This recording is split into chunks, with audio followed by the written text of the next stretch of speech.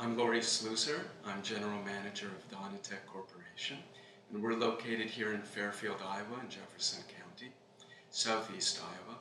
But we have a national firm. The easiest way of thinking of us is as an engineering staffing company. We work a great deal with Rockwell Collins, for example. They're our oldest and largest client, but in fact we have business all across the country. We work in about 30 states. We hire in two arenas. We have a technical group of contractors, actually, who are long-term employees of ours, but temporary long-term, if that makes sense. And they require an engineering and computer training background, something that is of tremendous demand in the country, but the training is not up to that demand. So we still go through waves of greater demand, greater supply, but by and large we're going toward a bubble where the demand is going to outstrip the supply in the United States. We are not educating enough people with computer backgrounds, with technology backgrounds, with engineering backgrounds. In our administrative team, we're a smaller group. We only have about 25 to 30 employees here in our headquarters.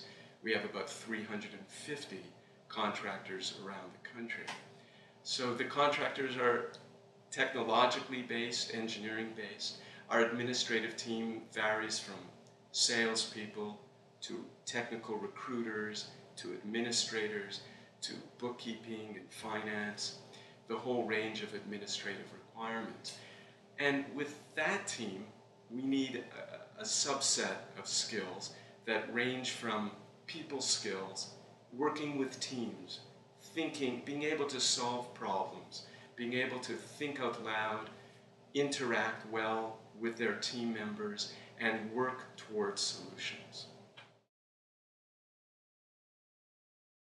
You know, we often hear about the 3 R's. And they're fundamental. I assume that's never going to change. But I think it's pretty well understood at this point that we have to go beyond that, considerably beyond that.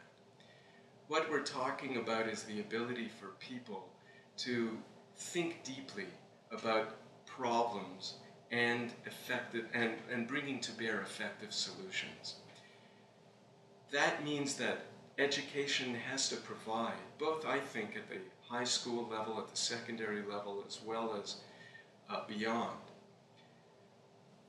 specialized knowledge, but we have to get away from purely subject by subject orientation and understand how knowledge is integrated and how it ultimately impacts the workplace.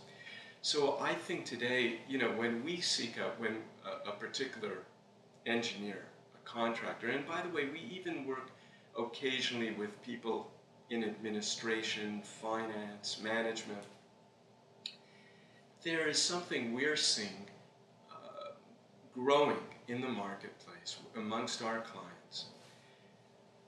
Regardless of a technical background, a non-technical, more administrative-oriented background,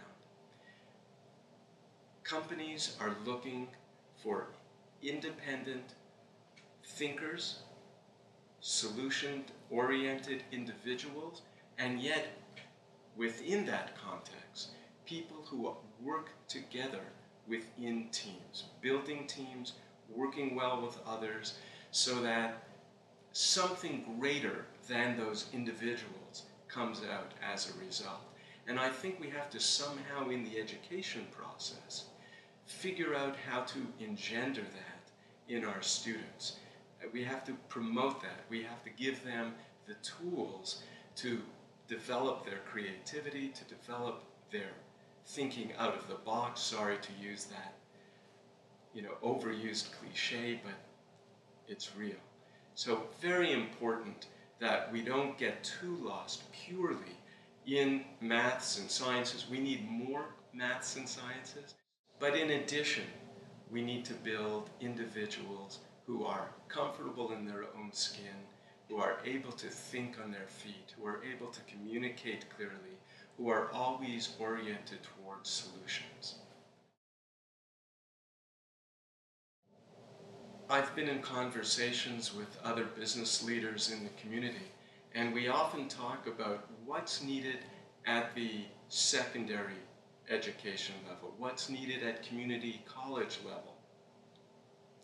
One of the things that I think is not talked about enough, something that's overlooked, but in fact is a very real component at play, is the impact of the community and in terms of the support that they bring to bear or do not bring to bear with their local school districts. I'm always fascinated when I think about how, and I'm sorry, I don't mean at all to get political here. I genuinely don't mean it in that context. Because educating our children and growing the educational process is not political. Every child needs to be armed with the best tools possible to succeed.